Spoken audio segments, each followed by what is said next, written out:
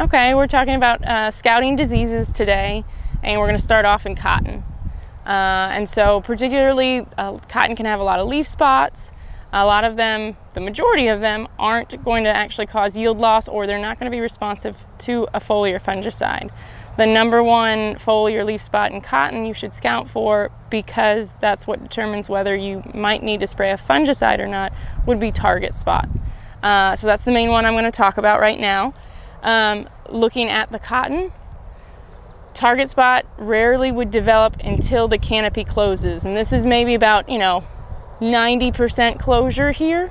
You still get a little bit of sunlight down into those rows. They haven't completely lapped, and usually it's not going to be until they lap that you see target spot. But pretend that these have lapped. If you go out into the cotton, you want to pull the canopy back and look at those lower leaves, and that's where you'll be seeing target spot. And here's a good example. Well, oh, there's a bunch of spots in the lower canopy, but closer examination, they're not the lowest leaves in the canopy. They're all in kind of one layer here.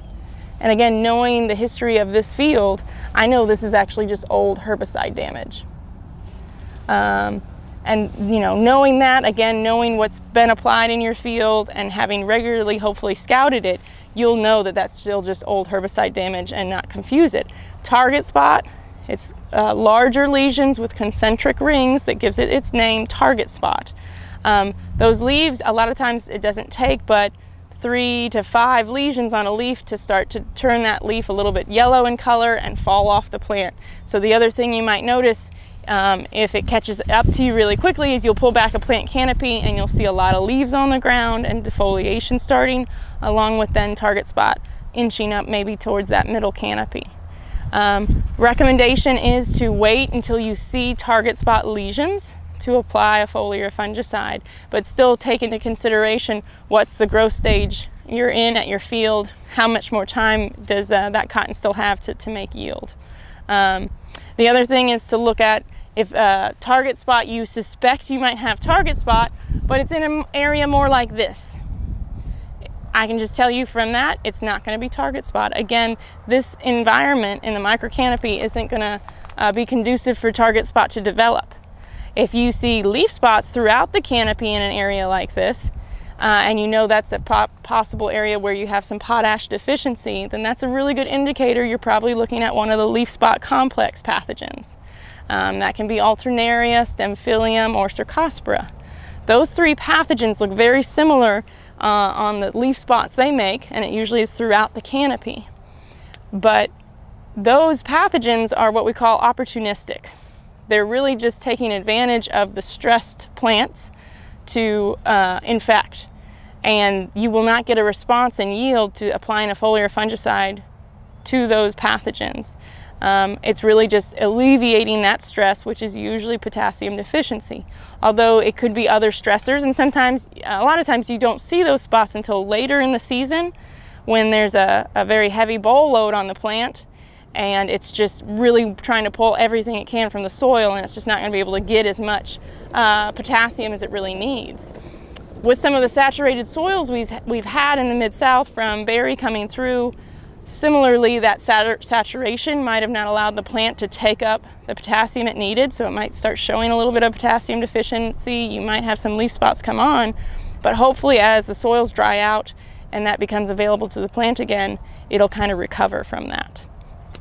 The one other disease I'll talk about too is a new virus, cotton leaf roll dwarf virus. It has been confirmed in Tennessee for the first time in 2019. Previously, it's been confirmed in Mississippi and Alabama. We do have other areas, cotton areas in the southeast, that are confirming the virus in 2019. It's a very new virus, so unfortunately we don't have really very distinct, precise information to give you on it.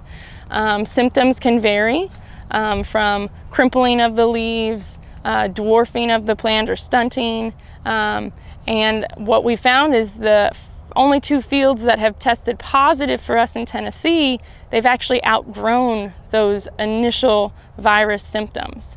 And when you walk into those fields now, which one of them is just over here to my left, there doesn't seem to be anything wrong with that field anymore. You wouldn't walk into that field and think that the virus was ever in there or is still in there. And so we're still trying to understand. But definitely if you're seeing abnormal growth, smaller crinkled leaves in the upper canopy, please contact your county agent, contact myself, Tyson Raper, or Dr. Scott Stewart. Any of us will be more than happy to try to take a look at that for you. Hopefully within the next 2 weeks, the pathology lab here, my lab, will be able to test for the virus.